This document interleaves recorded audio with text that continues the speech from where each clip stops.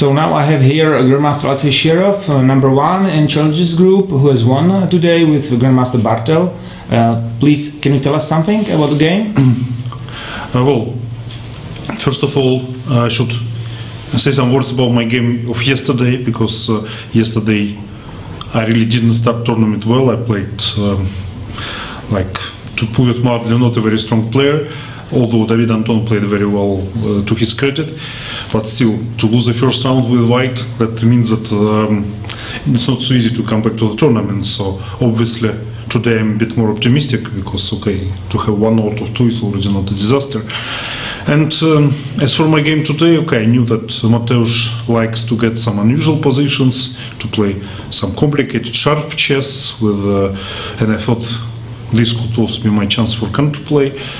And more or less this is how it was. I mean, the position at some moment got extremely complicated. I couldn't understand whether I was doing right or wrong, but he got this 2 bishops advantage. But I still had the feeling that my pieces were well placed and my opponent's structure was slightly better, so I hope that I'm at least not inferior in this game. And then I completely forgot that he can change on c4 and attack my pawn on d4. And then I really got got almost crazy. I thought, well, it's another blunder of today. But then, fortunately, I realized that after queen b6, my position is still very good, because when he attacks my pawn on d4, I have this knight e3 move, and then I am at least equal. And then he played correctly queen f2, knight e3, rook e1. I found this strong move c3, and then he made a big mistake. He played b4, and after exchanging of bishops, I think my advantage is close to be decisive. If he played b3, not allowing the exchange of bishops, even though his bishop looks so ugly on a2, but still somehow I think he resists much more than in the game.